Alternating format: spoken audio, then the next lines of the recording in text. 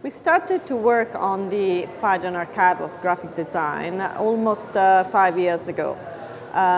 We had already published a book that was Phaidon Design Classic, and it was all about product design, the best classic that has been manufactured since the Industrial Revolution. And we thought that it would be very, very interesting to do something very similar with the best of graphic design. And while we started to collect some samples, we end up with almost a little bit more than 8,000 designs. And the editing was particularly difficult because there were some that were clearly not up to the standard, but many of them was as good as the one that you can see here hanged on the wall. So the idea was that we were practically building an archive, that it was an archive of graphics that we look at, that we are inspired by. We as a publisher are very keen on good design. Our books are a mix of excellent content, but also incredible design. Once we have collected the thousands of samples, we were trying to editing them down, and there were different ways of doing it. We wanted something that was global, international, that could include different kind of graphic design, but graphic design that is always been applied on paper, so we don't have any website or digital design. But we wanted also to show that graphic design is not only about posters or advertising. There are people who are designing flags, money, Discover, CDs. So it's an entire word, and it's a word that we are interacting really every day. To make the final selection, we involved a lot of people. We have people in different countries, we have people who were experts in different discipline and category, and the idea was always to ask and ask and ask, and also keep on sending our list and ask them what was absolutely necessary, what was not going to be included, and the things that maybe, and depending more or less on personal taste.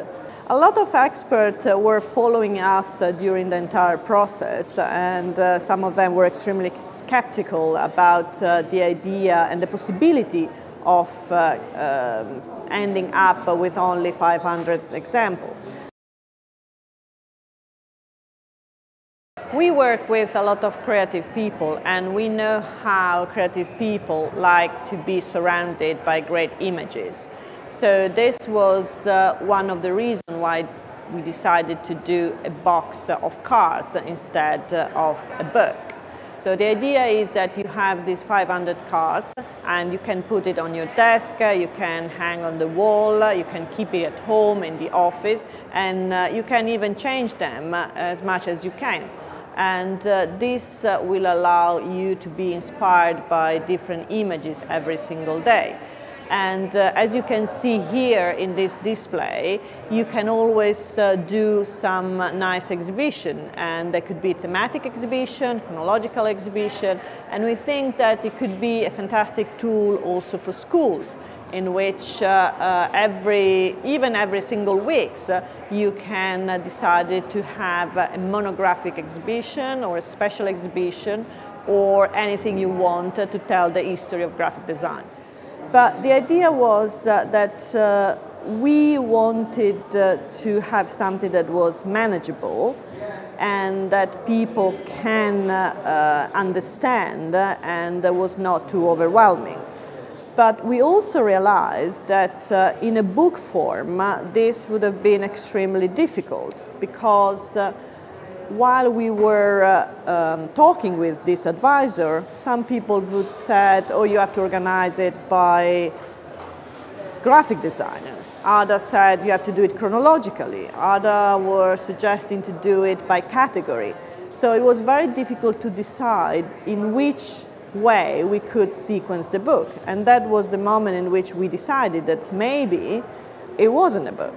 And so what we decided to do was really to do a series of cards that have a main image on the front and then some other images on the back and all the information that you need, the name of the designers, the year, who commissioned, and then a very clear short text about the piece. So in this way, people can reshuffle the cards inside the box. The cards come in chronological order by default, but we also provide them with some dividers that can help the readers to organize them either by category or by designers or in the way they want.